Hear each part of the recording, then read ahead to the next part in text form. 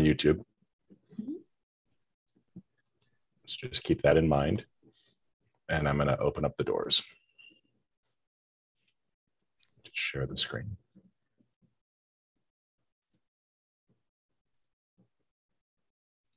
And you guys did a test on screen sharing for Tim?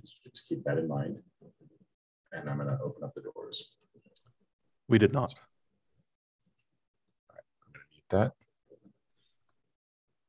Okay. Tim, why don't you do a quick screen share test?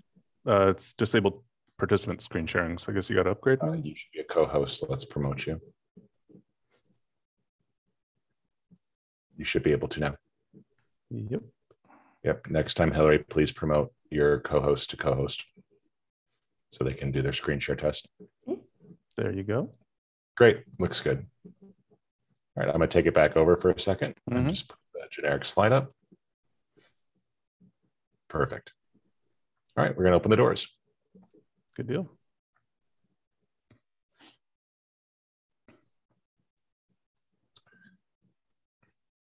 Hello, everyone, and welcome.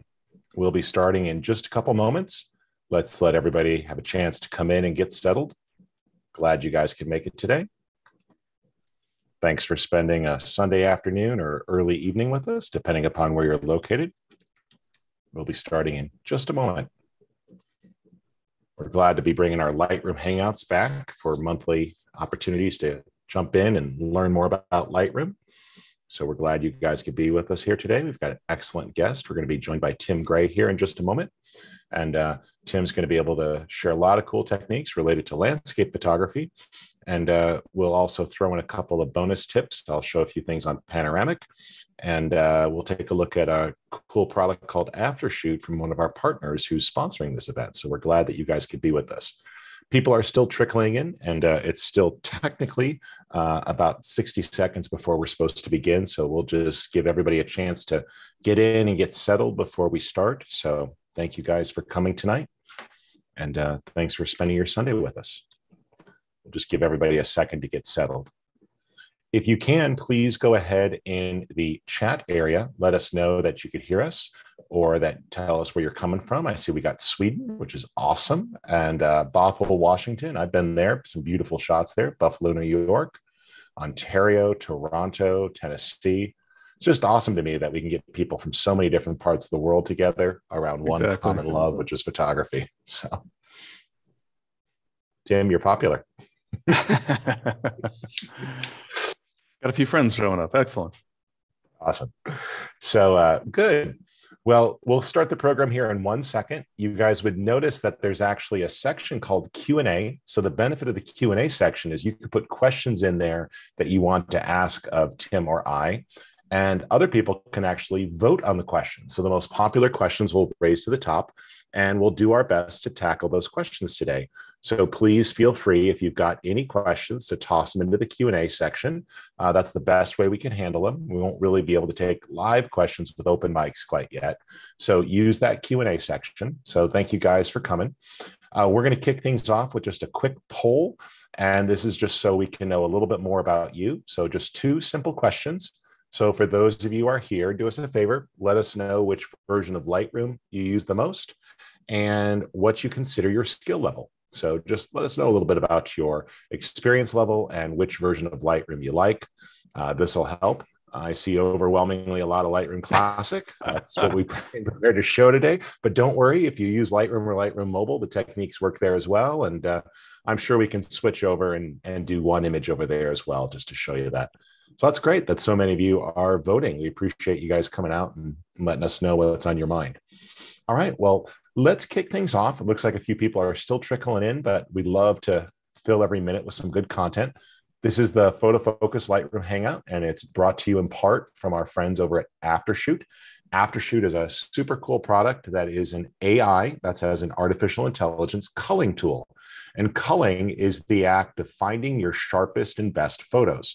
So Aftershoot could take a large photo shoot and analyze it and automatically mark the bad photos, the ones that have soft focus, the ones that aren't best composed or have eyes closed for portraits. And it analyzes things with actually more than 13 different image tests and then rates your images so you can find the best photos. So I'll give you a demo of that later today on a recent photo shoot of some bald eagles, and you'll see how it's able to identify the sharpest pictures and the best composed.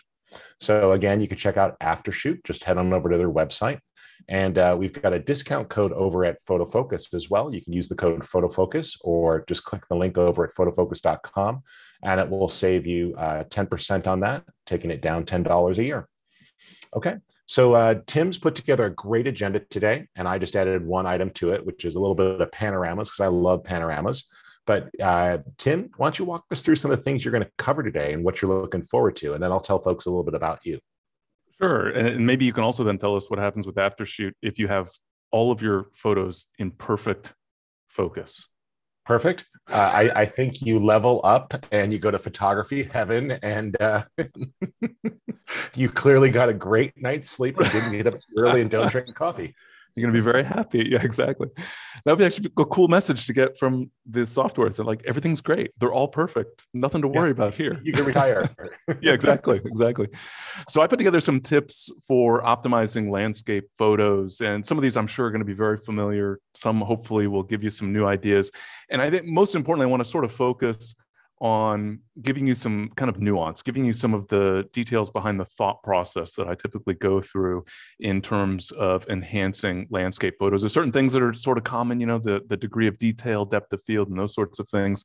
Then there's some things that are a little more subjective in terms of what we're going to have in terms of shadow detail versus highlight detail and those sorts of topics. So I'll just go through a variety of, I think, my favorite adjustments, the adjustments I tend to focus on the most when it comes to landscape photos. Yeah, that'll be a lot of fun. And I'm glad that you're actually taking a look at some of the profiles there for both lens profiles, and also some of the specific camera profiles can be pretty exciting, because I think a lot of times people fall in love with an image and they forget that the camera did some in-camera processing, and then they open up the raw file and they're like, wait, this isn't what I saw. Exactly. But it's just a click away, isn't it? It really is. Yeah. And it's interesting that I hear from a lot of photographers, they get their images into, Lightroom, whatever software they're using to process their raw captures. And to your point, it's like, wait a second, it looked a little better on the camera's LCD screen.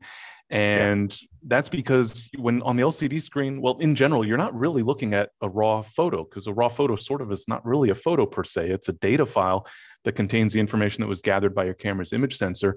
And so your camera is interpreting that raw capture to show you a preview image on your LCD display. And then, of course, software is generating a preview based on that raw capture. And every bit of software is going to use a different algorithm, a different approach to how you're actually processing the appearance of that photo, at least as a baseline. You can always fine tune, as we'll see some examples of here today. But to your point, when we look at Lightroom Classic, for example, we can apply profiles, and those give us the ability to mimic the look of a particular camera, which for many photographers can be a nice way to get started, at least a more familiar way to get started in terms of the initial interpretation of the photo. You could always make the image look better, but at least it looks like what you remember from the field. Well, exactly. Before we begin, folks, I just want to give you a quick background. My name's Rich Harrington. I'm the publisher of Photo Focus. So we've been publishing for 24 years about photography now. And every day we put out articles and resources to help people learn more about photography. So you're welcome to check us out at photofocus.com. And when I get the time, I try to put out books and videos to help as well. Occasionally get a chance to speak at conferences and other events. So you're glad you guys can check that out. And let's see here. There we go. And feel free, my particular area of love is panoramic photography. So I'll show you a little bit of that related to landscape later today. But if I figured it out, I've put it in a book. And you're welcome to connect. Just find me on LinkedIn. And just to tell you a little bit about our guest, we're glad to have Tim. Tim is a well-known and highly respected photo educator.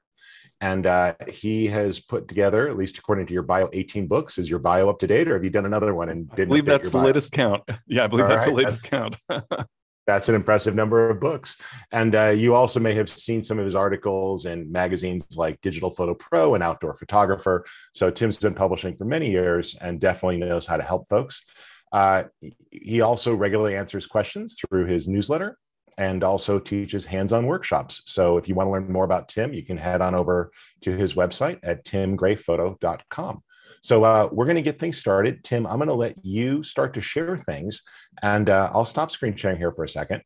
And then in a second, we'll take a few questions from folks and start to add those in. But when you're ready, feel free to go ahead and start screen sharing. All right, I shall share that screen. There we go. So we should all be in great shape. Looking at a photo here from Austria, as it turns out. And so I'm going to start off talking about essentially the detail level. Well, there's several tips I'm going to give you related to detail level in a photo, but this first tip relates to highlights and shadows, and especially focused on landscape photography. Again, it's going to be the focus here tonight. And I want to start off, Rich mentioned the profiles. And so I do want to point out that within the basics section on the right panel here in the develop module in Lightroom Classic, we can choose a particular profile. So you can see here, I just have the default Adobe color profile. There's a pop-up here that'll show me my favorites. We can also click the browser, little grid of 4 icons, little 4 rectangles on the right-hand side. And I can go through and find different profiles. And Rich had mentioned the concept of the camera matching. And so based on the camera that you're actually using, profiles that are intended essentially to mimic the in-camera processing, including for different categories of adjustments. So in your camera, you might have a setting for portrait or landscape, for example, and you can mimic those. You can see that we've got, the faithful, which is sort of just a baseline adjustment, landscape photos, portrait photos. And again, those are just based on mimicking the processing in your camera so that you're starting off with something that is closer to what you'd see on the back of the LCD display, which for many photographers, obviously, can be very helpful. But then we start getting into fine tuning. So I love having a good starting point. We want to start with the best image that we possibly can right from the start. But I'm a control freak. I really want to get in there and fine tune the overall appearance of the photo. And sometimes it's fairly subtle. There's some things that can be pretty straightforward. So I'm sure many of you are familiar, for example, with the whites and the blacks sliders, where we're essentially setting the endpoint for the brightest and the darkest pixels. And so I generally use the clipping preview here. So holding the Alt key on Windows or the Option key on Macintosh, and then adjusting the white point, and we can increase and decrease the value for white. And as we do that, as we increase the value, we start to see where clipping occurs, where I've lost detail in the highlight areas of the photo. And generally, we don't want to sacrifice highlight detail if we can avoid it. Similar concept for the blacks, setting that darkest black point. And as a very general rule, we do want, with our landscape photos, the brightest pixel to be right around white and the darkest pixel to be right around black. There's plenty of exceptions to that rule, but it's a pretty good rule of thumb for getting started. So I'll hold the Alt or Option key and adjust that black point again, just about to the point where I've got a little bit of clipping in the very darkest shadows. But to me, that's just a very rudimentary starting point. I might fine tune the exposure. Hopefully it came out of the camera absolutely perfect, but I can fine tune if the exposure seems to be just a little bit off. I can adjust that as needed. But where I really start to feel like I'm getting to exercise control over the image is where we can adjust the highlights and the shadows independent of one another. So I can lighten or darken the highlights. I can lighten or darken the shadows. For the highlights, I've already set, keep in mind, that white point based on the brightest pixels in the image, which means usually I'm not going to further brighten the highlights. It's not that there's no exceptions to that. It's just there's not, in my experience, that many exceptions. So what's more common is that I might reduce the value for highlights. And so if you notice the waterfall here, the bright highlights, we know for a fact that we have detail in the waterfall there because we saw the clipping preview for the whites slider.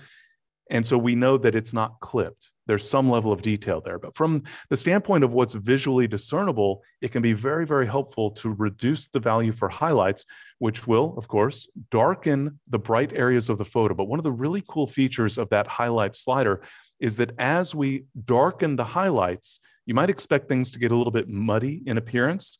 But in fact, Lightroom Classic will apply what's essentially a little bit of a clarity enhancement to the image, which I'll talk about a little bit later, but it's giving us additional contrast. So we're darkening those highlights, but also enhancing contrast a little bit, which can really help to make that detail stand out just a little bit better.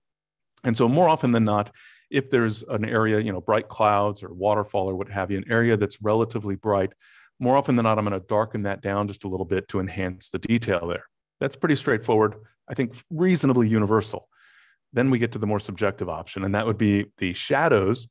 And so if we go to the shadows slider, And we'll pay attention, for example, this area of the photo in the forest here alongside the waterfall. If I increase the value for shadows, I'm opening up. It's like adding a fill flash effect. If I reduce the value, then I'm darkening up the shadow areas. Now, this is where it gets a little subjective. A lot of landscape photographers want to bring out as much detail as possible. And so they're going to have a tendency to brighten up the shadows at least a little bit, to taste, of course, to bring out more of the texture and detail in those darker areas. I'm all for that, except for me personally, I do have a tendency to like to darken up those shadows to get a little bit more moody effect, a little bit more contrast, a little more impact in the photo. And so subjective, obviously, you can kind of put your own spin on that and interpret just a little bit.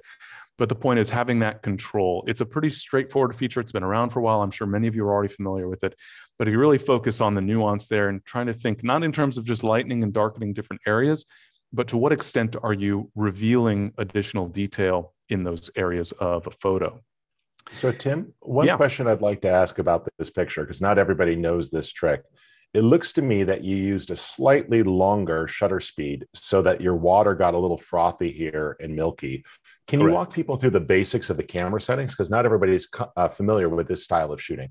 I can, absolutely. So in this case, it happens to be the Galling waterfall in Austria, and the water's moving pretty fast. And so I didn't need an especially slow shutter speed to get this. And in fact, you can see it's probably pretty apparent from the photo here. I'm perched with my tripod on this rocky little, outcropping, and the thundering waterfalls actually making those rocks tremble just a little bit. You could feel the vibration. And so I wanted a slow shutter speed to get that motion blur effect in the water, that silky look in the water, but without getting so slow that I risk getting some camera vibration that's going to make the image soft. And so you can see my camera settings up here at the top right. So I'm using a 12 millimeter lens. This is on a crop sensor. So that would translate to, well, what's 12 times 1.6 on the flag? Something like 18 millimeters, somewhere in there, 17, 18 millimeters equivalent on a full frame. And then stopping down to get a little bit more depth of field, because I've got focus in the foreground. Obviously, I wanted to have a pretty good amount of depth of field to get all the way back to that waterfall, and ISO all the way down at 100. And in this case, it's a little bit of a thin overcast sky. And so I was able to get a 1/20th of a second. Now, with water, it's going to vary a little bit. In some cases, really fast moving water, you might get, as in this case, a 20th or 30th of a second will give you a good result. For kind of more typical flowing streams and whatnot, somewhere in the 1/4 of a second range is usually good. And if it's a little bit slower moving water, obviously you might go longer. And of course, you can go even longer and get a really kind of ethereal, silky sort of effect. It's a matter of preference and taste. For me personally, I usually like to not go so long that I'm getting total silkiness with no texture. I like to have a little bit of a texture within that motion blur effect for flowing water. All right, so we'll dive into some color considerations here. And one of my favorite, and I feel like I say that a lot, one of my favorite adjustments, because I have a lot of favorites in different categories, but when it comes to color, one of my top favorite adjustments is vibrance. Now, of course, for any image that includes color, and in situations such as a sunset where color was part of the reason that you captured the photo in the first place, you're going to want to boost the saturation. But let's just take that saturation up so people can really appreciate the amazing color we had. Then they look at your photo and say, what is this, a cartoon? What are we doing here? The color is just outrageous.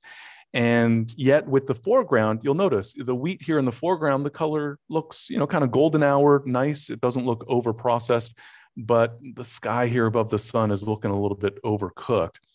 And that's where vibrance comes in. This is where vibrance really helps me, because I describe vibrance as saturation with built-in self-control. So if you have a hard time kind of holding back a little bit when it comes to boosting the colors, vibrance is very, very helpful. What vibrance essentially does, it has an uneven effect on color saturation.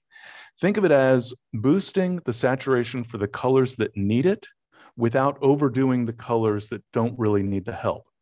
And so in the context of landscape photography, it means the colors that are a little bit muted are going to get a big boost. The colors that are already fairly saturated are just going to get a more subtle boost. Vibrance also, by the way, protects skin tones. So if you're a portrait photographer, all the more reason that you'd want to use vibrance rather than saturation.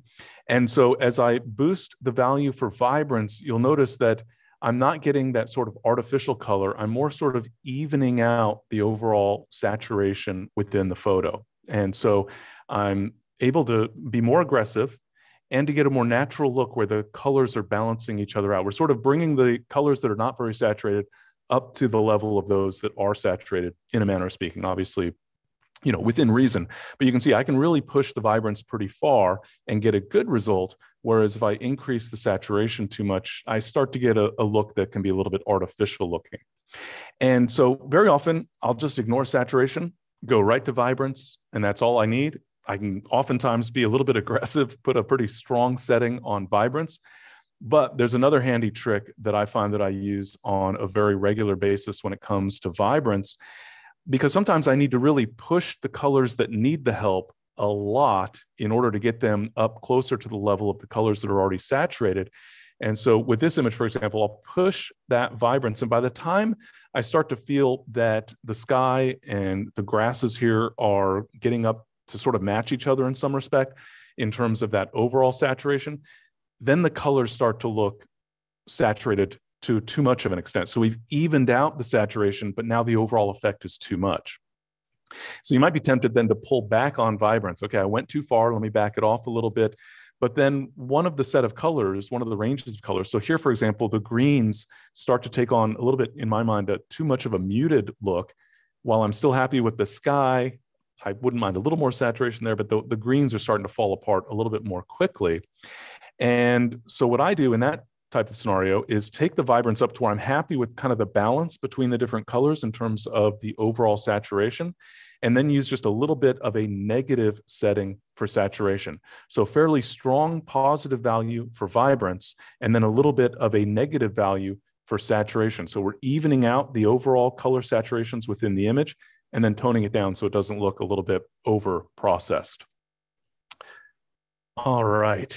And then very nice. Hey, Tim, I'm going to share an image really quick while you queue up your next one. But you should take a look at the Q&A. There's some good questions in there, and queue up a couple of answers. I'll do a real quick one here, and then I'll pass back to you if that's all right. Absolutely. Perfect. So I just wanted to show people a couple of questions were in there about profiles a little bit more. And I'm just going to show you something in play here. So in this case, I've got a stitched panorama. And so I've been doing the panning across and making sure that with each image, there's about a 50% overlap. That's going to really minimize the distortion. But you could see there how I have an intruder in my shot, but that's okay. We'll get rid of them. When you select all of those, you can right click and choose Photo Merge, Panorama. And this gives you really three choices. Spherical works best if you have a large curvature. So if you're doing a lot of top to bottom, and I'll show you an example of that in just a second. Cylindrical tends to be more for flat on, and perspective is if there's an anchor point. So most of the time cylindrical works nice. And then you could either crop to lose the edges or let Lightroom kind of stretch your edges with boundary warp to try to push the distortion out a little bit. Then you just click merge and it will merge those together. Now, here's that resulting DNG file. And this is basically a new raw file. And if we go into the develop module, you can still see information. So I look at my original files. This was shot over on a Nikon. So that means if I want, even though I've made a DNG, we can open up the profiles there and start to browse those. So this gives us the ability to look at specific types and then match them. And you see, we can go back to the original camera, matching the landscape.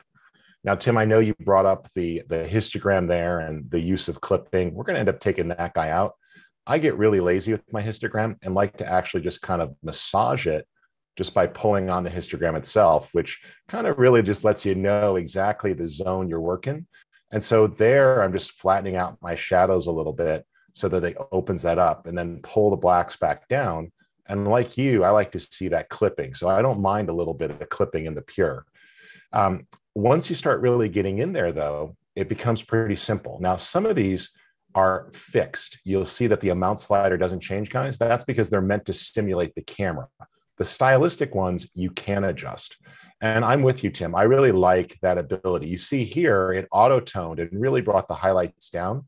I'm going to actually take the exposure down just a little more and lift the shadows. And that works quite nicely to get that in the right ballpark. Then as we take a look in our presence category, we could just put a little bit back in, but again, being careful not to overboost it. I'll press J to turn my clipping off, looking pretty solid. And I'm sure you're going to talk about this tool, but I love HSL. I love the fact that I could just say luminance and grab the on image tool and click on the area that I want to massage, bringing down the darkness of the sky, going after the clouds there and targeting them, taking a look here at the rocks. It's just really nice to just target your zones and let Lightroom do its trick. Now we'll talk about other techniques, but we might as well remove the big distracting object while we're at it. Normally, I'd go to over to Photoshop for this. I think it's a little bit better, but we could do a basic here and take out our distraction. And what Lightroom will try to do is do the basic clone within. I'm a bigger fan of Photoshop here, but we'll let it do its thing and let it try to take that out. It auto guesses on the point. And if I was in a hurry, that's not bad. We can, though, move that around to other areas and let it analyze if we think there's a better zone, and it will try to calculate. I think taking from the field here worked a little bit better. So as you see there, sometimes more pictures tends to be better. And one of the things that always I find interesting is that people forget that you don't just have to use panoramas to go wide. Sometimes I find myself shooting in a really small space, and sure, I can go ahead and shoot it like this and try to go wide, but that's as wide as I was able to get.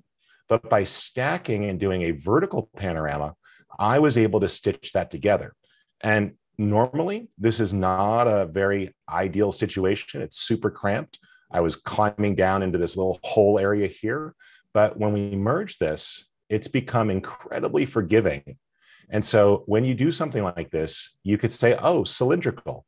Cylindrical because we're going up the curve of the wall, shooting kind of like almost a 180-degree arc. And then thanks to that boundary warp, it'll start to fill in those edges, and you've got a pretty usable image. And so once you click merge, you're ready to go. So I'm going to pass back to you, Tim, but there were some great questions in there. Are you ready to tackle a few of those? I just wanted to show people a little bit more on the histogram and a little bit more on those camera profiles, but I'll stop sharing and pass back to you. Sounds good. Yeah, thank you. And good tips there also. Also a fan of panoramic photography. I don't do it nearly as often as I should. It's one of those that seems to kind of slip out of my mind and I don't focus on as much as I might like to otherwise, but you can get some really great effects, especially I think photographers have a tendency to forget about those vertical panoramas. And in some cases, they can really be incredible, both in terms of providing that same wide field of view in a sense, but also being a little more unique because we've all seen many horizontal panoramas. The verticals have a tendency, I think, to stand out a little bit more. So I see Connie had asked a question, want to see large scale thumbnails to preview photos, what would you recommend? So in the context of Lightroom Classic, there's a couple of different things. So if we're in the library module, we can switch to the grid view display. So I can press the letter G on the keyboard to switch to the grid view display. And then on the toolbar down below the grid view or the loop view for that matter, we can hide or reveal. So if you don't see your toolbar, just press the letter T on the keyboard. And then with the grid view display, we have a thumbnail slider over on the right-hand side. And so I can increase or decrease the size of those thumbnails, which depending on your resolution and your personal preference, whether you work in grid versus loop view, for example, that can be a big help. And then also within the develop module, well, within any of the modules, because remember, we always have the film strip down at the bottom of our screen, on the bottom panel in Lightroom Classic. And that's just a perpetual view of whatever images are currently available in the current folder or collection, et cetera, based on filters we've applied and what have you. But we have on that film strip, it's not readily apparent that we can adjust the size of the thumbnails, but actually if we get our mouse right on the edge of that bottom panel, I can click and drag that panel upward or downward within reason. I can't get huge thumbnails down there, but I can get a larger panel so that I have larger thumbnails if you prefer. And I saw, let's see here, we had another question scrolling here. Maybe that got addressed.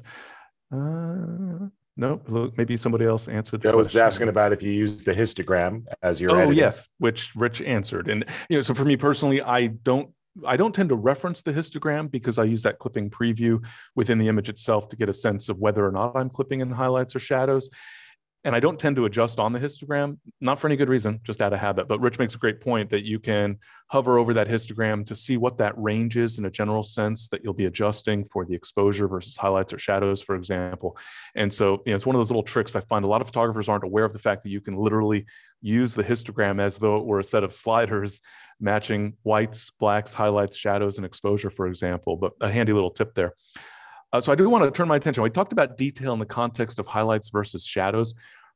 There's also enhancement for detail or texture in photos. And I think of this sort of like a variation on sharpening.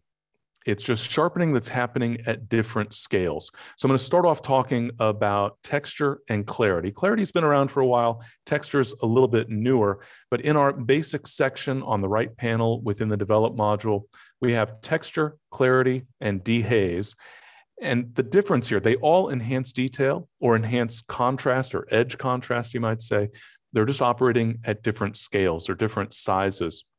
My favorite among these three, generally speaking, is clarity, because I mentioned I like a little bit of contrast, a little bit of oomph to my photos. And so very often, so I'll increase clarity here, starting off with the clarity slider, increase that value, and you'll start to see that our mid-tone contrast is getting enhanced. It almost has the appearance of the photo getting in a little bit sharper focus. It's not literally the exact same thing as sharpening, but it's close, just happening at a larger scale, giving us more mid-tone contrast. And this really can enhance the perceived detail, the perceived sharpness, the general contrast of the photo. I love clarity. And so I'll apply very typically anywhere, low end typically is kind of around 20, maybe up to around 50 before I start getting nervous that maybe I'm overdoing it just a little bit and I need to check my work. But that's one that can be very, very helpful in terms of just overall mid-tone contrast. And then we have texture, which is in many respects the same concept. It's closer to sharpening than clarity is. It's enhancing finer details. And so, I always think of like wood texture, that sort of thing, so that we've got the very fine detail that we really want to enhance.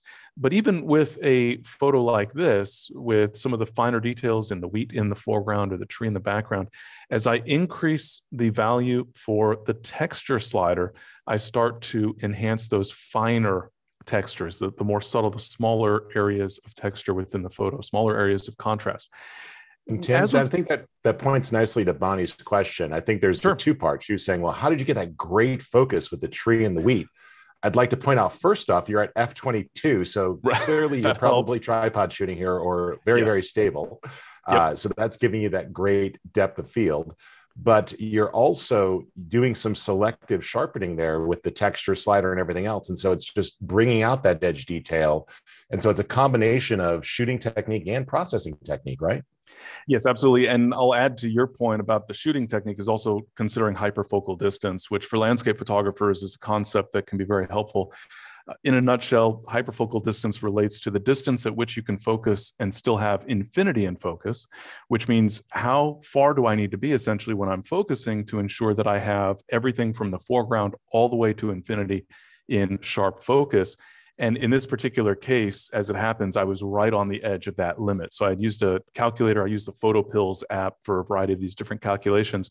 But for hyperfocal distance, calculating, all right, if I focus at 5 feet away, is that going to work? Because this wheat in the foreground was right about 5 feet from my camera. And sure enough, the hyperfocal distance, if I remember correctly enough, was something in the 4-foot range. And so as long as I'm focusing beyond that, then I will have everything in the frame in focus. And that obviously helps as well. So a lot of depth of field, but specifically one of the challenges in landscape photography is making sure that if you've got something in the foreground that's relatively close, that you're actually able to get that in focus as well as everything off in the middle ground and the distance.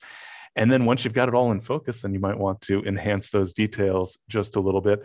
I suppose I should hasten to add that for these various sliders, we can also use a negative value if we want to reduce that texture effect, essentially. So in this case, clarity or texture. This can give us a more sort of ethereal, dreamlike kind of a view, which certainly can work for many landscapes. I have a tendency, though, to go in the positive direction for those adjustments. And so that's clarity and texture, essentially enhancing detail, mid-tone contrast at a fairly small scale within the photo. So then turning our attention to the bane, one of the banes of any landscape photographer's existence, and that's haze. We're out there outdoors. Just 1 second before you go deeper on this. The app that Tim mentioned was PhotoPills. And we'll actually have the creator of PhotoPills speaking at the Visual Storytelling Conference later this week. We'll put the link in the chat, but that's a free 4-day event that you guys could sign up for. And PhotoPills, the actual founder, is going to be showing and explaining how to use that app. Tim, I'm so glad that you aren't afraid to admit that using an app helps. You know, we can't keep all those math numbers in our head. There's no problem with cheating because you're just using the right tool for the job. Exactly. And so, calculating equivalent exposures, the depth of field, hyperfocal distance, taking that into account, as well as planning. I use the PhotoPills app for photos that include the sun or the moon, where I can plan exactly where the sun or the moon, a full moon rising over the heart of Rome in Italy a number of years ago.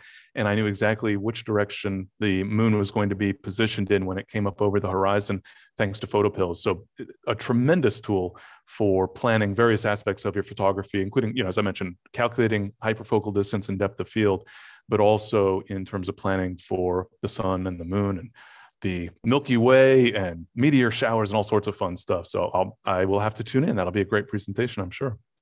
All right, so then getting to that third presence slider in the context of detail or texture. So we've got texture, clarity, and dehaze.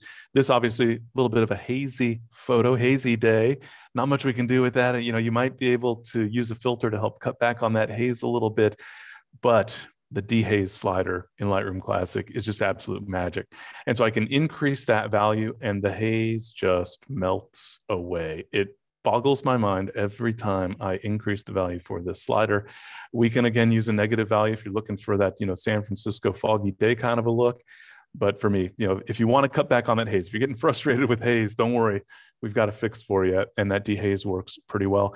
A couple of little side notes there. You might be able to tell on the screen here that as I increase the value for dehaze, my shadows start to darken up, I would say a little bit too much.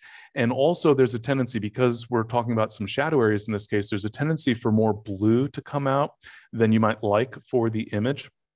Simple quick fixes, of course, for both of those. So I can go to the shadow sliders we saw earlier and just increase that value as I'd like in order to open up those shadows a little bit. I still want contrast, but I don't want, deep, dark contrast in this case.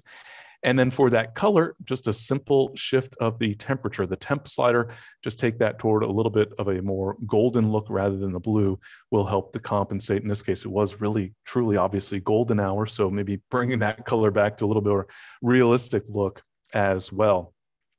Now, of course, we're not always trying to get rid of haze. In fact, sometimes we're embracing haze.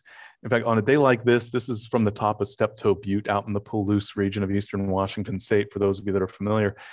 The haze for this type of a photo can be a little bit frustrating, but then you can always make lemonade out of lemons, right? And you get that hazy day and we can come away with a shot like this, in which case dehaze, I wouldn't even tempt myself. Why would I want to get rid of that haze that's causing such a beautiful color, really nice effect in the image? It's kind of the layers that just fade off into infinity.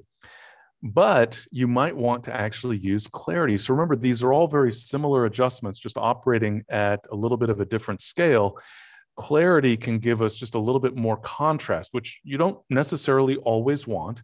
My feeling is you should understand what the various adjustments in Lightroom Classic do so that you know which tool to go to for a particular effect.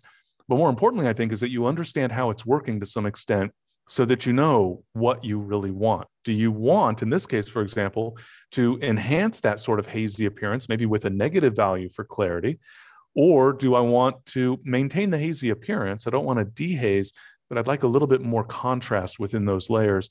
Then I might use a positive value for that clarity adjustment, even when I'm not exactly trying to get rid of the haze. I'm not exactly trying to get a real contrasty photo. I'm just trying to tease out just a little bit more contrast to help some of those details stand out just a little bit better. All right. So, Rich, do we have any other questions I should address? Have you been taking a look at those in the background there? There are a lot. I'm actually queuing up an example of Lightroom Mobile to show next. Perfect. Here. Here's a question about Lightroom Mobile. And we wanted a more in-depth explanation of sort of texture versus clarity to explain why you might use one over the other. Yeah, so let's start with that. So texture and clarity, I would say in many respects, they're very, very similar adjustments. Think of them as sharpening as contrast enhancement, just happening at a different scale. And so if we come back to our clarity adjustment, especially take that to a very high level versus a more moderate level, you'll notice that we almost start to see these sort of contrast clouds, if you will. If you kind of focus on some of the areas of the tree here, for example, as I increase and decrease, you'll notice that we're getting this enhancement. The sky's getting darker in certain areas, the trees lightening in some areas and darkening in other areas. And so that's happening at a fairly large area. So think of it as I'm, brightening up this overall cluster of leaves at the end of the branch. I'm not enhancing each individual leaf in a manner of speaking. Whereas texture is the opposite. It's the very, very fine details in a photo. And so if we take a look at the texture slider, we're working at a very fine scale, akin to sharpening the image. Whereas with clarity, notice that now we're working among the clusters of leaves, you might say, as opposed to the individual leaves. So again, just the size of the areas of the image that are being affected. And so, looking at the close-in areas here, same sort of concept, the very fine details versus the general contrast in those areas. And I would say that clarity is going to be more of a contrast adjustment, whereas texture is going to feel a little bit more like a sharpening adjustment, if that helps. I'm going to try, Tim, really quick to share an example from Lightroom Mobile while you take a look over at the couple of questions, folks. And these are great questions, guys. We really appreciate you guys sending these in. We're trying really hard to show you some of these different options here. So I'm sharing Lightroom Mobile here from my iPad. Can you guys all see that correctly? I'm glad to see it worked. I plugged it in with a lightning cable, and or not a lightning cable, the USB-C cable, and actually shows up. So I'm happy with that. So you could see that we have really a lot of the same controls.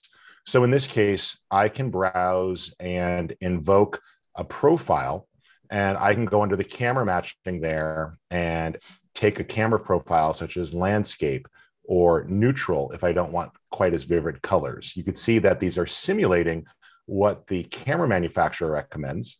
Plus, Adobe also has its own set of profiles. So those same powerful tools are definitely in there. You just need to access them. So for those of you wondering, I'm just editing on an iPad Pro, but you have the same controls on a phone, just not quite as much screen real estate. So that's why I'm doing it here. So you'll notice there that, we can still do most of the same things. I can't do my favorite, grab the histogram and massage it. But if we do take a look here, we can see the same general controls allowing us. And that shortcut, as we're taking a look and working through our images, really allows us to pull things into the right neighborhood to make sure, so if I click, it's going to go full screen. I could click back. There is no harm in trying the word auto, but you are going to find that it tends to really boost those colors. So I'm going to take that back to the neutral state here, so it's not quite so intense. And then looking at things, it's just a matter of the massage. Now, I like the fact that I could really pinch to zoom in so that I could pay close attention to what's happening as we are massaging things. And notice there, we can start to drag. And so when you are zoomed in like this, it's actually going to hide it to give you more real estate, which is kind of nice. Looking at some of those details that we were talking about, this is giving us that control as we work, so we can adjust things such as sharpening, as we could take a look there at some of those effects, bringing out the texture. And what I always like to do as I take a look at that is make sure that I'm not harming the image. So if you go too far, especially when you're zoomed in, you can see that you're adding an excess detail and noise. So I like to balance that out with just a little of each and make sure that it's holding up nicely. As you start to look at your edges there too, pay attention and make sure that you're not adding excessive amounts of texture or noise. So here we're getting a little bit aggressive and taking a look under the details section. What I'm going to do is back off the sharpening so it's not so intense. That's helping quite a bit, and just put a little bit of noise reduction in. But again, by being zoomed in, you can see what's happening there on your mobile device. And I hope, as you see, there's really quite a bit that you can do right on the iPad phone or Android device. So, there was a great question, am I missing out by working on the mobile edition? No, I think you're gaining, because I could pop a memory card reader into this or use the wireless transfer features on my phone and bring an image to life right away. So I don't have to wait until I get home to edit. I can edit in the field or at a coffee shop. And, you just got great battery life. So, Kerman, don't feel bad about using your tablet. Use whatever tool you have and just take the time to learn how to use the different settings. So I hope that gives you confidence that there's a lot you could do there. Tim, I imagine you use Lightroom on your mobile devices from time to time as well.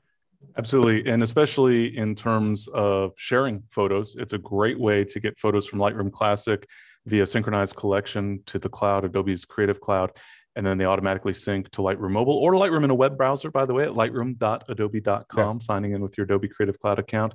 And so for sharing, I find it great. Also for just reviewing images, if I know I'm going to have a long flight, then I might synchronize a batch of photos from a trip, and then I can assign star ratings, for example, on the return flight, at least apply some basic adjustments, maybe to kind of see which direction I might want to take a photo, because all of that's going to synchronize then to my catalog in Lightroom Classic so that I can carry on or fine tune those adjustments as needed. Cool. Well, Tim, why don't you show a couple more image examples, and then I'll give a quick demo of Aftershoot that we mentioned at the start, and then we'll wrap it up with some extra demos from you, and I'll do a little bit more. And this is great. People are loving what you're showing, so keep up the great stuff. Excellent. Thank you for that, everybody. So I'll go ahead and share my screen here again. And I see there was a couple questions that I was taking a look at. And so first off, well, actually one near and dear to my own heart, James Lamb asked about, do you ever carry a camera as opposed to a smartphone on your bike rides? If that was directed at me, I guess he knows that I'm a cyclist. And the answer is pretty much no, because I'm pretty serious about cycling. And so I don't want to put a real camera at risk, which might sound silly because I'm putting my smartphone at risk, but that's in my jersey pocket and I keep it safe. Hopefully I'm keeping it safe. So far, knock on wood, not any real problems with smartphones in the back pocket. And then there was also a question about, two of them here. Now, opinion of lens flare, art or artifact? Great way of putting that question. And I would say it depends. Sometimes lens flare can look really nice. It can add an interesting element to a photo. Other times, not so much. Part of that depends on the lens. The number of lens elements is going to contribute to how many little, circles of lens flare you have in there, for example. And, the lens aperture determines the shape of that lens flare. So sometimes it looks really nice. Other times, not so much. So it's sort of, I think of that, many of these considerations as, does it look like it was intentional? Does it look like you wanted to have that lens flare? Or does it look like it was an accident? And if it was an accident, was it a happy accident? But in any event, I think that it's worth keeping in mind that that's something that any photographer is going to have a different opinion on, and it depends on the particular image and circumstances. And then there had been a question about shooting. Let's see. Sometimes you have no choice but to shoot in midday or nearly midday sun. How do you minimize that effect in post? Well, as it happens, this photo was captured under the midday conditions, right around lunchtime, as it happens. I think it was right before lunch, so I was probably hungry, starting to get cranky, and wanted to just get my photos and get moving. And so I'll talk about a couple of those adjustments there. Mostly comes down to contrast. But here I want to first talk about profile-based lens correction. So with landscape photography, very often, pretty common, I would say, for many photographers, we're shooting with a little bit of a wider field of view. We want to show more of the landscape as opposed to isolating our view on just a small segment of the landscape before us.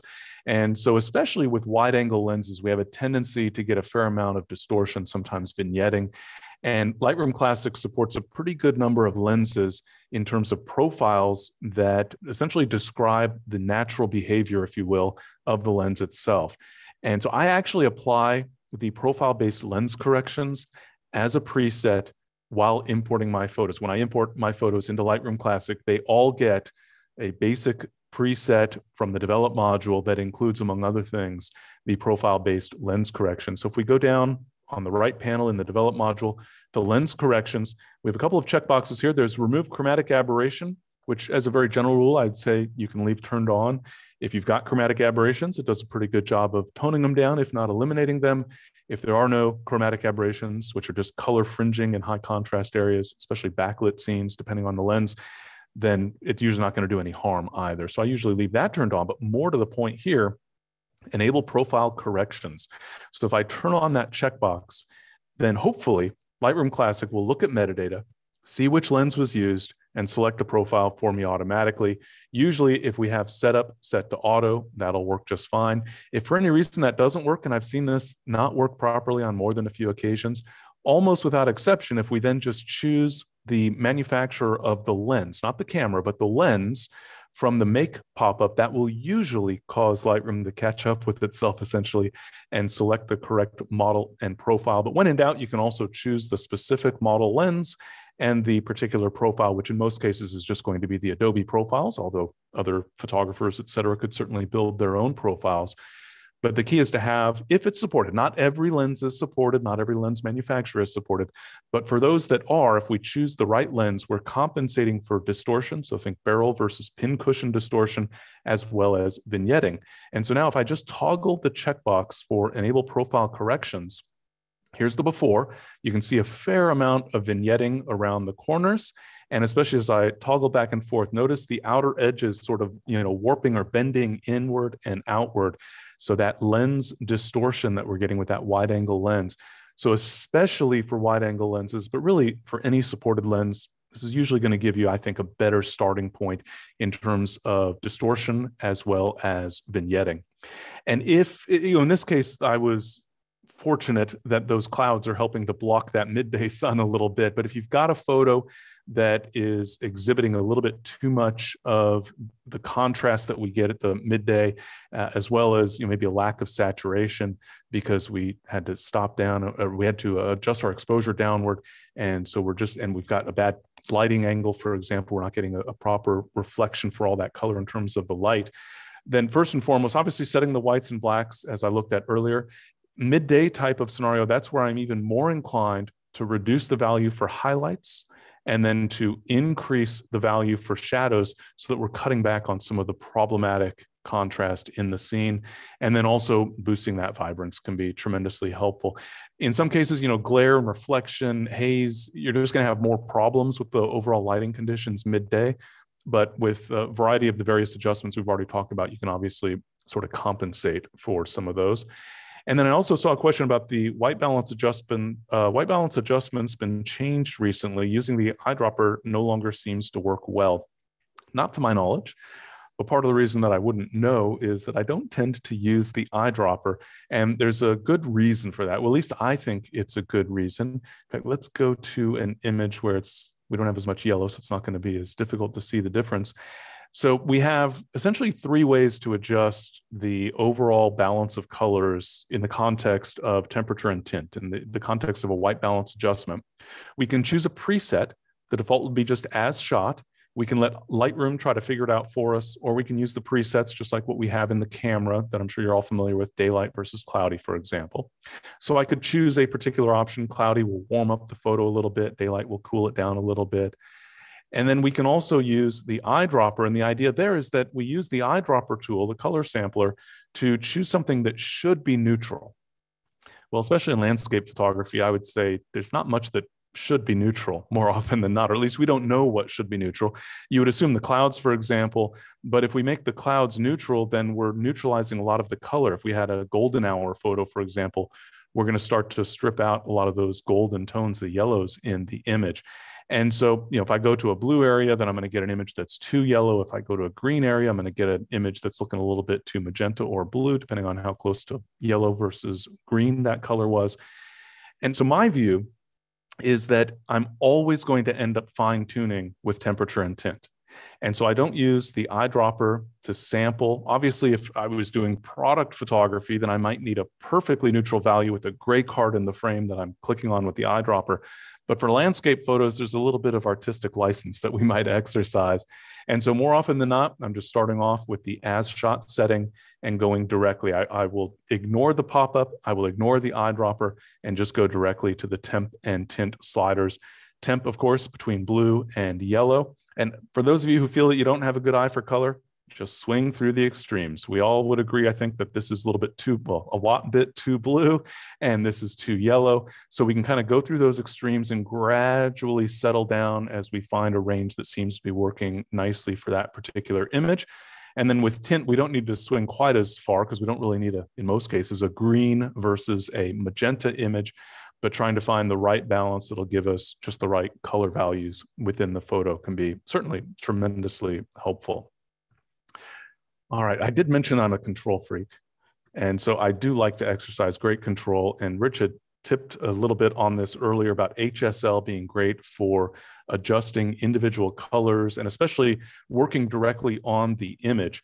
And so scrolling down just a little bit here, we've got the HSL slider. So if I switch to HSL, that stands for, of course, easy to figure out here, hue, saturation, and luminance or luminosity or brightness. And so we can adjust these color attributes, hue, saturation, and luminance, for the individual color ranges within a photo. And so you might have a situation here, you know, the greens need a little bit of work, or the yellows are looking a little too orange, or whatever the case might be.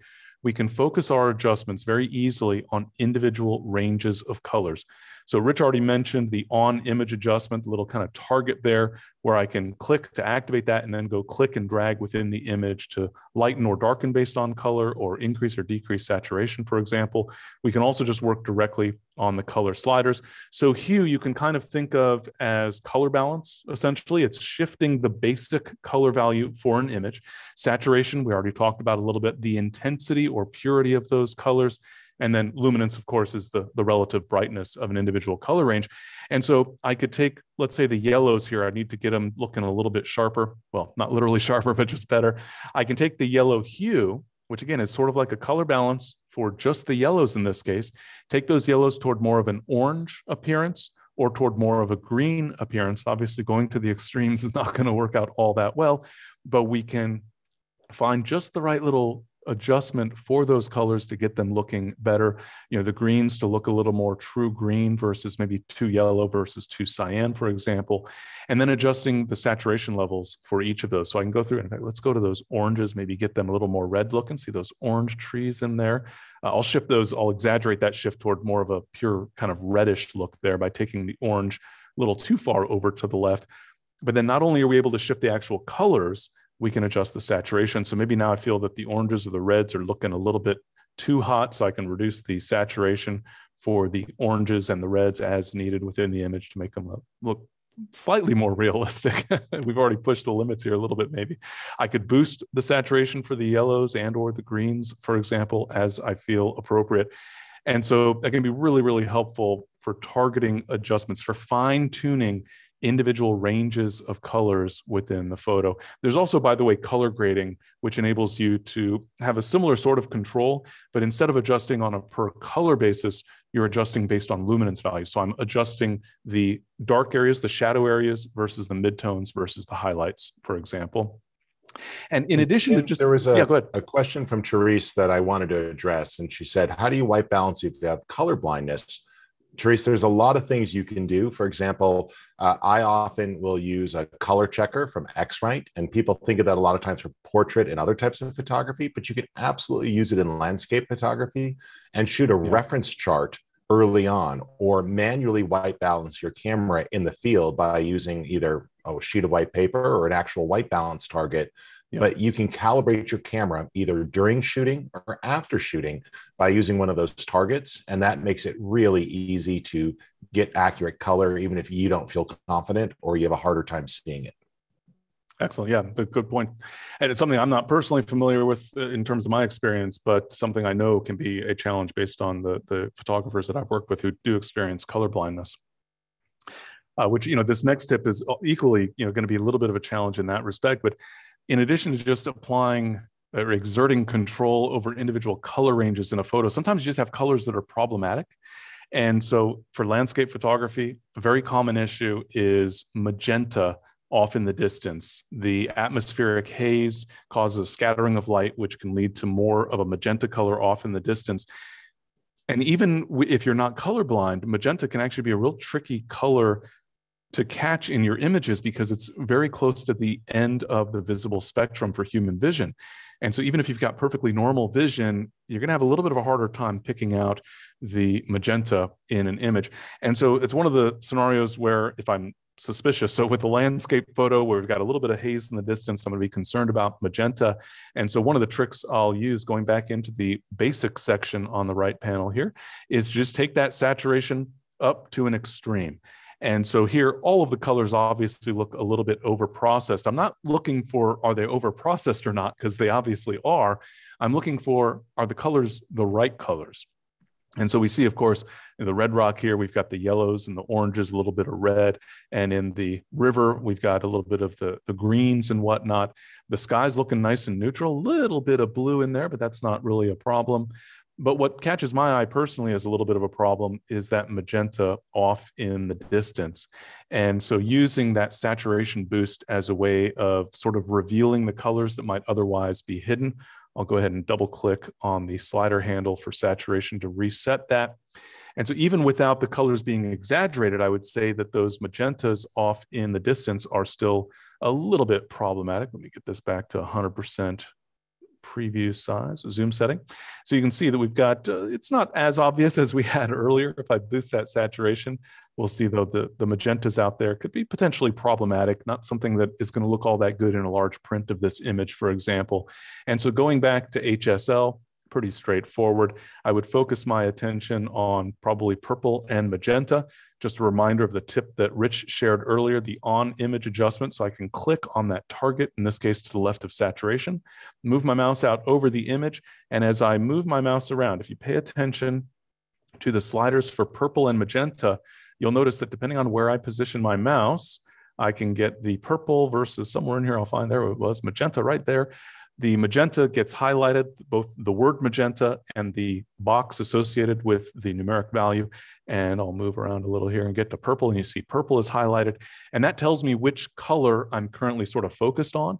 And so now if I click on the image, I can drag downward, in this case to desaturate, or upward to increase saturation. So if you're not totally sure what color it is, you can just use that on image adjustment feature, obviously, then click. And what I love there, again, Tim, before you close it, is that it actually moved a little bit of the blue too. So while it was mostly purple, the blues affected it slightly. And that's one of the best things about that on image tool is it'll exponentially move the other sliders the right amount if it's not pure purple. Like in this case, it was purple with a hint of blue. Exactly. Or it could have been a little magenta in this case, obviously, based on what we saw earlier. But yes, it's going to take, what is the overall balance of colors in this area? And here, for example, as you point out, lots of purple, a little bit of blue, could have been lots of purple and a little bit of magenta, depending on which area specifically I was pointing at the time that I clicked and dragged. But that gives us great control and a little bit simpler, more fluid approach. You can always, though, if I click right back on that on image adjustment tool, I can always go back and fine tune. Now, in this case, obviously, I don't want gray cliffs way off in the distance. So I bring that purple up just a little bit, maybe take the blues, maybe even the magentas down a little bit more, find the right balance that I think is going to work well within the image. And then, of course, zoom out, kind of a sanity check, if you will, making sure that I'm not causing other problems in the image.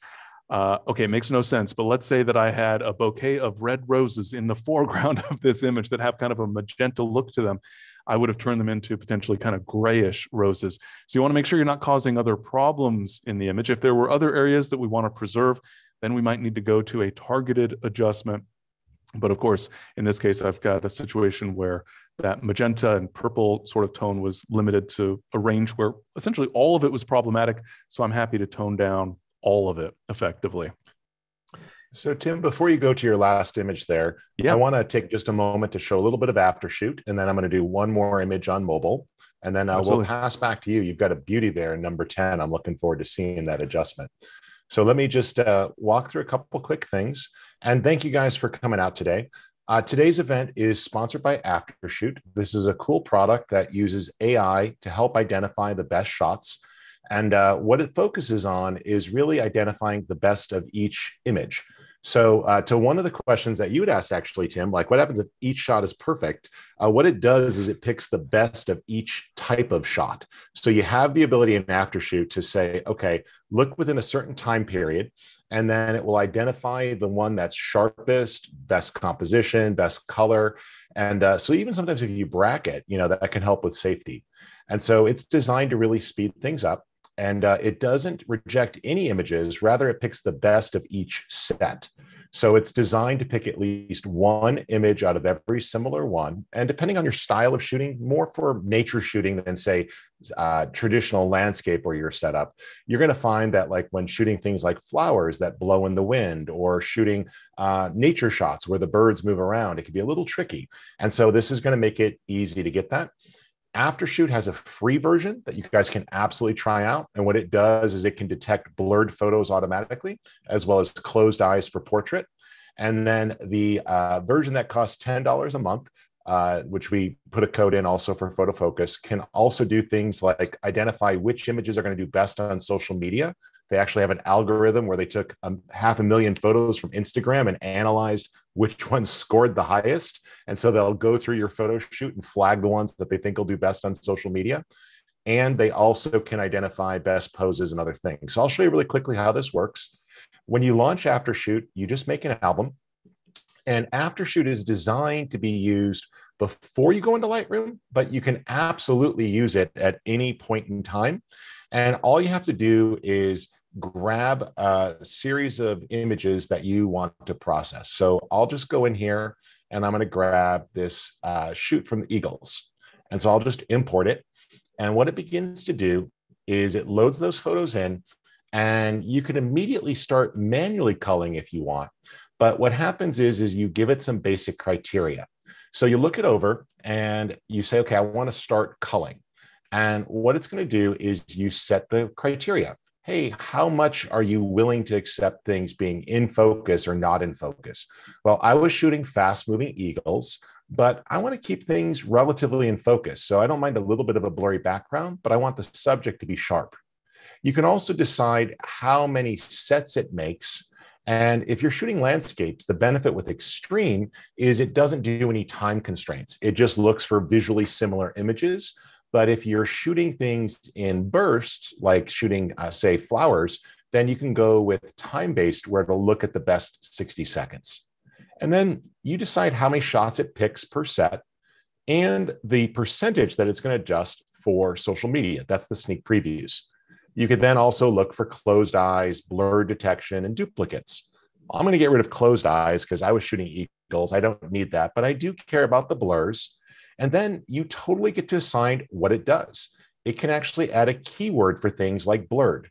It can add the selected. You assign the star ratings that you want. And when you're all set, you just click next. If you've already put the images into Lightroom, well, in Lightroom, you could tell Lightroom to write sidecar files by writing separate XMP files. And Aftershoot can actually update those without overwriting things. So you can actually cull existing photos and have it just update. So now what it's going to do is it's going to analyze through that and start to process. Now, processing about 400 pictures, it's going to take it about 2-3 minutes. So while that finishes, let me show you something over in Lightroom really quick, and then we'll come back. So I was playing in Lightroom here, and I just wanted to show you another instance of panorama. Sometimes people say, I don't shoot panorama because I don't bring my tripod out, or I don't know how to shoot panorama. Well, you could be kind of crazy with it. Here, I just did handheld, and I was shooting on an Olympus camera, and there was this crazy tree all over the place. And so what I was able to do was just sort of capture this giant area. And so let me select that range, and I'm going to merge those together. So I'll just do a photo merge to panorama. And in this case, because I was handheld, you could see what spherical did. Not great. I could look at cylindrical, which is more for a curved image up and down. And that's putting a good coverage there. Or perspective, where you kind of build it off of the center. Well, here, there was no clear center point. So looking at cylindrical, I'm going to take the boundary warp out and let it start to fill those edges in. And that's looking pretty good. But here's another little box that people miss. You can either auto crop or let it do content aware fill. And it will actually create new pixels for that fringe. Now, you probably want to crop a little bit at that point, but it's pretty interesting that content aware fill is available right inside of Lightroom. And what it will try to do is make new pixels to fill those edges by analyzing within the image itself. Now, that option takes a bit, especially when you stitch all those together, but that was pretty damn good. And so I can click merge now. And I've now got this crazy handheld panorama that lets me really see what's happening. By the way, you can always track the status of those merges up here where it says creating panorama. That lets you know what's happening when you're doing a merge and how it's stitching everything together. So, a big merge like that will take a few seconds, but it's not bad. And so it's really cool to note that you can merge images like that together to get these super big shots that you could then use to tell a compelling story. So I like to point out that panoramas are surprisingly flexible and works pretty well. All right, let me do one more share here, and then we'll come back to Aftershoot. And I'm going to share off of the iPad again, just as an example of working with mobile on the go. And I want to talk briefly about the ability of using masks, which we've talked about a little bit here. So let's just make sure that it shares. 1 second, that's the wrong one. Let me try that again. Share, iPad, share, thinking. It's trying. Let's see if it makes it. It worked last time. I wanted to show you this whole screen of the iPad. Let's try one more time. I always love it when things don't work the way they're supposed to. If I have to, I'll share it the other way. But I'm trying to share my screen iPhone via cable. Let's unplug the iPhone itself and see if he takes the AirPad this time. Thinking. Took it. Perfect. All right, we'll go into Lightroom. And we mentioned the benefit of auto. Never be afraid of the word auto. Auto is just a second chance to get it right quickly. And then, we can look at what's going on here. And I like the ability to use the curve right there on the image. And I could see what's happening with my histogram. And, what I'm paying attention to is sort of the middle there, looking at those clouds. Now, that helps as I'm working the image. And I feel like we're getting in the right ballpark. But I wanted to point out that Adobe offers presets. And instead of just randomly guessing, it actually has an auto analysis, and it will look at your image and try to suggest presets now to speed that up. You can also, of course, manually go into the premium ones, or you can load up third-party ones like you have there. But what it did here was it guessed, and it looked at my image and made some overall suggestions. And I like where this is getting here into the sky. What I don't like is how the landscape itself is muddy. Well, this is a perfect opportunity for masks. So I'll just click done here to apply that image and go into my masking tool. And when I click plus, there's all sorts of types of masks. So I could just use something as simple as select sky. And this is going to allow us to basically select the sky area, which is cool. So there, it's going to do a quick analyze. Now, it's just pulling this in here. And what it has to do is it's basically sending it out to the cloud and then sending it back. Okay, so now I'll create that. And it creates the sky selection. Not bad. But I don't actually want to adjust the sky. I want to adjust everything but the sky. So what's pretty cool is that you have the ability to do things and actually do that. So I could say add or subtract. Or you have the ability to work with these masks. For example, you could duplicate it, and then you could actually start to process it. So this gives you the ability to use those masks to make types of selections you want. So it allows you a lot of flexibility as you're working. And you can see there how it just affected just the sky. So if I want to, for example, I can darken down the overall sky a little bit to get a better balance between it and the rocks. And now I feel comfortable going into my major area here and just lifting up the overall exposure to balance the scene just a little bit more.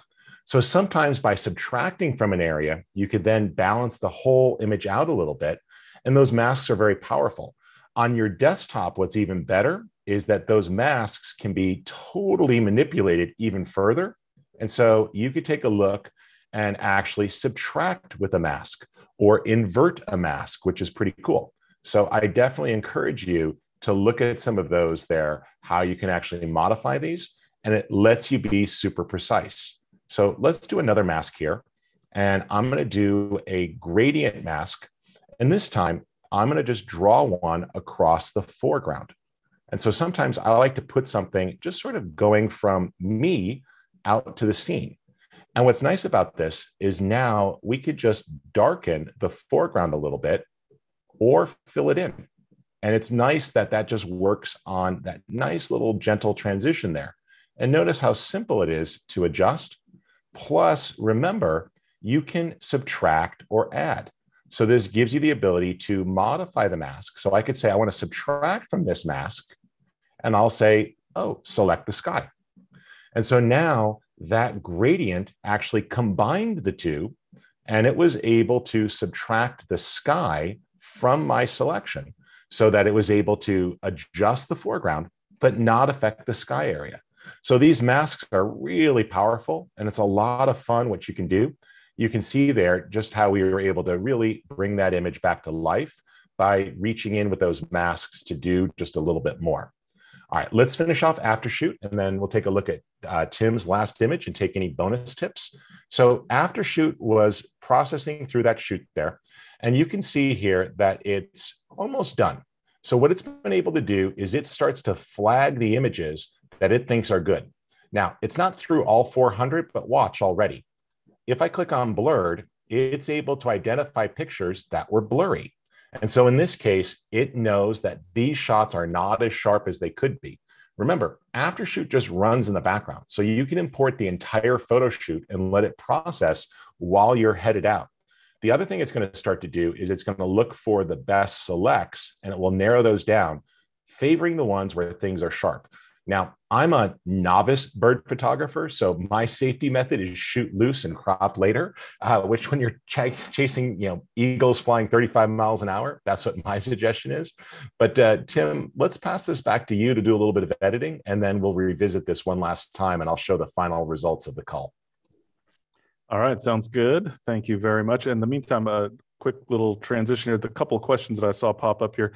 One, you had addressed content aware in the context of that panorama. So there's a follow-up question here. Is that only available as an option in panorama? And essentially, yes. So we don't have content aware in the context of our spot removal tool. So we can't do our normal image cleanup with that technology. Somehow Adobe wants us to continue using Photoshop to get that content aware throughout our workflow. And a brief aside, just to touch base, Rich has been talking about the iPad and, by extension, the iPhone. So there's a question here about connecting a memory card to your iPad or your iPhone. And nowadays that's gotten a whole lot easier. Apple used to have a camera connection kit. Now, and especially in the context of the Files app that some of you might be familiar with on iPhone or iPad, you essentially just need an adapter. So the newer iPads, you'll have a USB-C connector. On iPhones, it's a Lightning connector. And you just need the appropriate adapter to USB, or to whatever type of hard drive you're using, and then you can connect that. So you literally can connect a card reader or a hard drive to an iPad or an iPhone for downloading photos and for sharing photos. It really creates a much more streamlined workflow than has been available in the past. And a lot of camera manufacturers have really good mobile apps too, Tim, that I love. Likewise. That let you just wirelessly transfer to your phone, and you can transfer the raw file. Like I saw you were shooting Canon. They make it super easy to just transfer your raw files direct. Exactly. So a lot of options now, thankfully. That didn't used to be the case. It used to be a little bit of a challenge. But now you can get your raw captures onto your iPhone, iPad, use that as a storage device while you're traveling, as a download device, and then synchronize them to your computer later, for example. And then I left this image up. There was another question here. What do you think? How many jurors are capable of detecting the magenta sort of defect that I was talking about, that magenta off in the distance here? Did we share the screen? Let's see. Is my screen up? Reshare the screen, Tim, if you would. There we go. There we are. Okay. So again, the magenta off in the distance. So the question essentially is, if you're in a photo contest, is the juror likely to notice that? It depends on the juror. If it's me, yes, definitely. It's a little bit of a double-edged sword, you might say, because I have a hard time just enjoying photos because I'm always looking for the little problems. If it was over sharpened, if the color's not right, if it wasn't cropped, you got a little distraction off on the edge. So it's going to vary a lot.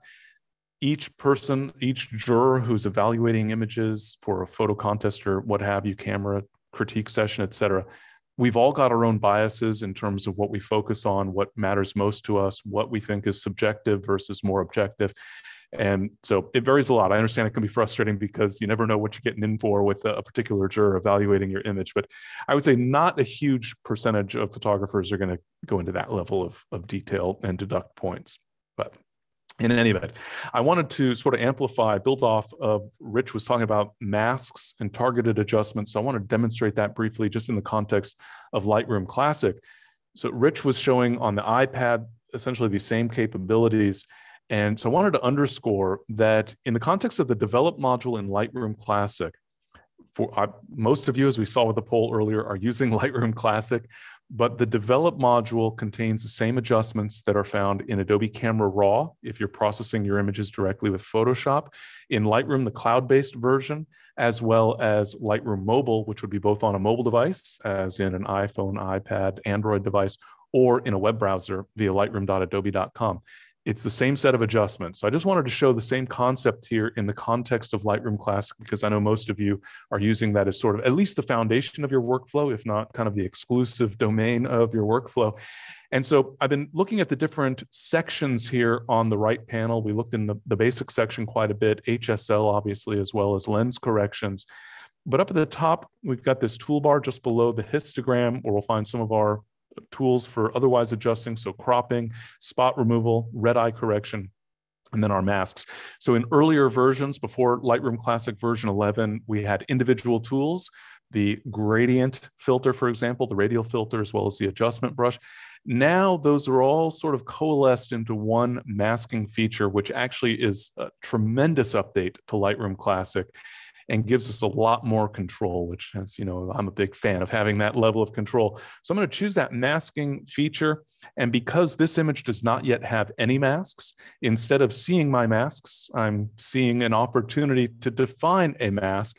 And especially for landscape photos, I would say that the select sky feature is just absolutely phenomenal. So Rich already demonstrated that in the context of the iPad. We can have Lightroom automatically detect what it thinks is the key subject in a photo. For a landscape photo, that's probably not going to work out all that great because we usually don't have a key subject that's standing out. Sort of the foreground is our key subject in a manner of speaking. Select sky can certainly be tremendously helpful. I'll come to that in just a moment. We can paint an adjustment into specific areas. We can define a linear gradient, which Rich demonstrated that concept of an adjustment going from the foreground out toward the middle ground of the image. A radial gradient, same concept, just on an elliptical shape rather than a straight line or linear shape. Color range, you might be familiar with that from Photoshop. We can define a range of colors. So this is like HSL on steroids, essentially. We can define rather precisely a range of colors, the greens and yellows in the foreground here, the foliage, for example, and then apply an adjustment. Luminance range, which is obviously brightness values. Sometimes that might work for the sky, for example, or the foreground. And then depth range. If you're using an iPhone, for example, with portrait mode captures an image with a depth map, and you can use those photos and use the actual depth map if it's embedded. If I had an iPhone capture here from portrait mode, I would be able to use that depth range feature. You can see it's disabled here because this photo does not have an embedded depth map. But just as a kind of quick introduction to the basic concept and to build on what Rich was showing on the iPad, I'm going to start off with a select sky mask here, and that is AI, artificial intelligence powered. And in this case, it did a pretty good job, I would say, in terms of isolating just the sky within the image. And so if you're familiar with targeted adjustments in Photoshop, in Lightroom Classic, it's much the same thing. There essentially are two main ingredients. There's the mask, or the stencil, if you will, the element that defines which area of the image are we adjusting, and then there's the actual adjustment. So I've defined, for example, the sky. What am I going to do to the sky? Maybe I'll darken it up, enhance some contrast, etc. And so we have over on the right panel now, since I have a mask active, I'm working now with my targeted adjustments. These are not global adjustments affecting the entire image. They're only affecting the current mask, which in this case happens to be the sky. So maybe, well, for example, I might want to use a bit of clarity. So I'll kind of swing this through the extremes. You can see that I'm getting a clarity enhancement for just the sky. Maybe I'll darken down the sky just a little bit, and I could boost the saturation just a little bit. Maybe right about there looks pretty good for the sky in the image. But we have a tremendous amount of flexibility here. We can define multiple masks. that can have compound structures. So Rich was talking a little bit about subtracting, so I can have the sky plus a gradient combining together, for example. So I can add additional masks. I can create a brand new mask. So if I wanted to start over, I could click the plus there and choose to create a mask based on the key subject in the photo that'll be automatically detected based on a gradient, et cetera, whatever the case might be. But I can also duplicate existing masks. So I have my only mask at the moment, mask number 1. I can click the ellipsis over on the right-hand side, and I have options to delete the mask, to delete all of my masks. Right now, I want to duplicate that mask. Why would I want to do that? Seems a little odd, right? I want another adjustment for the sky. Not really, but it's a good starting point. And so you may have noticed that the sky got a double adjustment because I've literally just duplicated the mask, which also duplicates the adjustment. So I'm doubling up on my adjustment. But my intent was not to have yet more adjustments for the sky or a stronger adjustment for the sky, although you certainly could do that if it was warranted. But rather, I want to actually adjust the overall appearance of the mask itself, you might. So I'm going to change my stencil. Now, first off, I want to point out we can also rename our masks, because mask 1 and mask 2, or in this case, mask 1 and mask 1 copy, not necessarily the most helpful names. So especially as I start adding a second or third mask, I do like to rename those masks. So I might call this one landscape, let's say, for example, meaning the foreground of the image. I could go back to my original mask and we'll call that sky, for example, so that I don't have to remember which was my starting point versus the copy that I created based on that. And so for the landscape, I'm still affecting the sky. You can see, by the way, the stencil here. If you're familiar with layer masks in Photoshop, black is not affected, or it's blocked, and white is where the adjustment is applying or the adjustment is revealed. But we can make changes. So for example, with our sky mask that is part of this landscape structure, I can click on the ellipsis to the right of that sky. So remember, I had Lightroom Classic automatically detect the sky, and now I can have it do the opposite. Invert that mask. So now I'm applying my adjustments to the foreground. Maybe I don't need that clarity adjustment, but I might want to boost texture a little bit. Probably don't need quite as much saturation there. Perhaps I want to shift the color balance with temp and tint, or temperature and tint, just a little bit to fine tune, maybe fine tune some of the other adjustments here as well. But the point is, just using a very simple example where I can adjust the sky with an automatic selection in this case, invert that, adjust the foreground. And as Rich mentioned, we can then use compound masks. We can take a gradient and use that as the basis of adding to or subtracting from an existing mask. So we can build up some very complicated mask shapes. It can feel a little overwhelming at first, I promise you. But keep in mind that when we're applying targeted adjustments with this new update in Lightroom Classic version 11, we're defining a shape. We're defining a stencil, essentially, that defines a specific area of the image, the sky, the foreground, the left side, the right side, in a gradient or an elliptical shape, et cetera, including being able to just paint in specific areas as we see fit. So we're defining that shape, that stencil, and then applying adjustments, and we can bounce back and forth between fine-tuning the shape of our mask and fine-tuning the adjustments. So I can go back, for example, to my sky adjustment, and maybe I need to brighten or darken the sky, whatever the case might be. I can switch back and forth between refining my masks and refining my adjustments. It gives us tremendous control, which really ultimately then means all you've got to do is figure out, what do you actually want to do with the image, which sometimes is the most challenging aspect of all of this. But figuring out, what are the adjustments I want? What will enhance? What could use a little bit of improvement? And now how do I approach that with Lightroom Classic and targeted adjustments? It can, I have to warn you, I suppose, it can get addictive where you really start to exercise tremendous control over all sorts of different areas of the image. But it is so great to have that control, and to have that control right inside of Lightroom Classic without having to go off to Photoshop for all these types of adjustments. Excellent, Tim. That's great advice. How's that processing going? Else you want to share with this image? No, I think we're good. Okay, then let me wrap things up, and I'll put up a couple of resources for everyone. So first up, everyone, we're really glad you guys were able to join us today. I promised you I was going to show you quickly after shoot. Notice what it did is it went through and it found similar photos, and it was able to identify amongst this one, which one was the best. This is the one it picked in green. I can quickly go to the next burst and it identified, there it found the strike. And if I decide that I want to add another one to that, I can. I could just simply press the A key and it will add it to my combo. But as you see, it's super simple to move between your different selects, and it learns from you as you go. So it starts to identify those best shots. The one in green is the one it thinks that you're best, and they're continuing to refine their landscape algorithms and everything else. It also has some really cool features here for working that. But what I was able to do was to take that down from 400 to 70 pictures. And I was able to now, just with one click, hand this off. You can save the changes and it will update the metadata. So after you save your project, you're able to go ahead and say File, Rewrite XMPs, and it will actually update metadata. And if those images were in Lightroom, it would pick that up. It'll also add tags and keywords, which is cool. Or you just click a single button and it's going to then hand it off to Lightroom or Lightroom Classic and trigger an import, allowing you to get a little bit of a less cluttered Lightroom catalog. So instead of putting everything into Lightroom, especially if you're going to Lightroom to the cloud, you can weed things down a little bit. So definitely encourage you to take a look at that. There's some pretty cool things. To wrap things up for today, and I want to give you guys a couple of resources. First up, thanks for coming back to our Lightroom Hangout. We're really glad to get things off with a bang. And Tim, you were a great guest. Really appreciate you here. Thank you. Happy to be here. Check out Photo Focus. We publish articles and resources every single day about photography. So we're glad to have a great team over there sharing information. And thanks to Aftershoot for sponsoring today's event. We really appreciate them helping pick up some of the cost, including being able to pay our guest a little bit for his time and cover the cost of having a Zoom room for you all. So thank you to Aftershoot for that.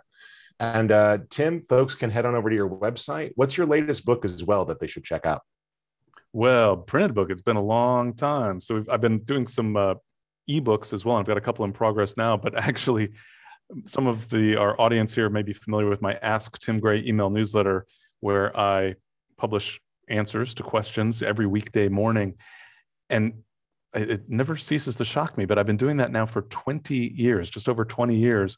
And so actually the latest book was a little bit of a memoir, I guess you could say, looking back at some of the more amusing stories and interesting tales from 20 years of publishing the Ask Tim Gray email newsletter. And in fact, it's behind the photo, and you can actually get it for free if you'd like. So if you head on over to graylearning.com, just remember Tim Gray, Gray has an E there, Grey, graylearning.com, and track down that behind the photo ebook. And just be sure to read the description. There's a coupon code built into the description there that'll give you the opportunity to have that for free. Awesome. And if you want to put a direct link into the chat pod for folks as well, feel free. Thanks, guys, for coming out for the Lightroom Hangout. And if you've got some time this week and want to keep learning, check out the Visual Storytelling Conference. It's a free event that starts on Thursday. And we've got 4 days of learning about photography, video, and also social media and business. So some great opportunity. Tim, a big thank you for coming out tonight. You are a great guest. You certainly know your way around Lightroom. And I think people got a lot out of tonight. So if there's anything else that you'd like to answer questions, we could tackle a few more. Otherwise, folks, we will be posting the recording of this as well. Excellent. Thank you very much for having me. It's been a lot of fun. Lots of great comments and questions along the way. There was one question I saw Bob had asked about in the image that I was sharing. In fact, you're not sharing the screen now, is that right? Nope, go ahead. We're good to go. Excellent. And so he's asking about the halo right along the left side of this little mountain peak. How do you get rid of that? Well, the real answer is to be a little bit more selective in terms of how you're applying the adjustment. So in this case, I'm literally using an automatic selection of the sky and then inverting it. And whenever you're inverting this type of a mask, essentially a mask that has been feathered, either because you feathered it, meaning softened the edge of it, or because it was an automatic mask that had that softening built in, there's going to be this area where the two don't quite overlap very nicely. And so in a situation like this, you're usually going to get a better result, not by inverting a mask and leaving that as it is, but then adding to or subtracting with the brush. So we can add with the brush and subtract with the brush. So we have the add and subtract options here. And so in this case, let's see if we have, yeah, it looks like it's the sky that's a little bit of a problem here. I can add to this mask with the brush. And so I'll just do a real quick effect here and just paint along that edge. so that we're modifying the shape of that mask. Just a quick little illustration of the concept there. But we would want to be a little bit more, well, as auto can be perfectly great, but sometimes auto does have its shortcomings. And this would be one where we need to take a little bit more manual control over some of the process, and especially as it relates to the edge. When it comes to masks, they are stencils, essentially.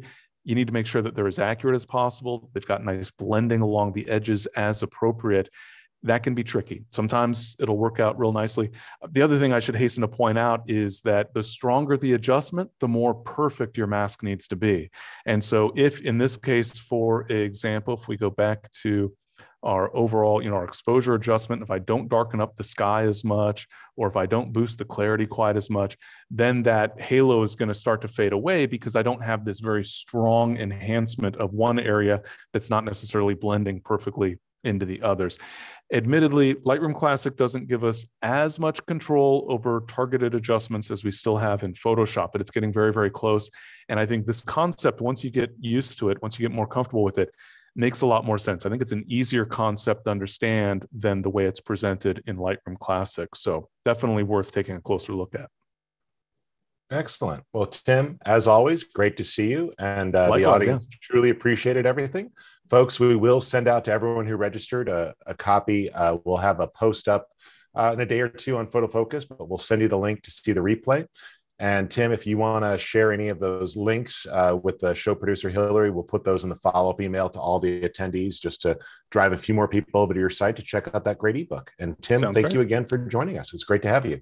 Thank you, Rich. Thank you. Have a good night, everyone. Thanks.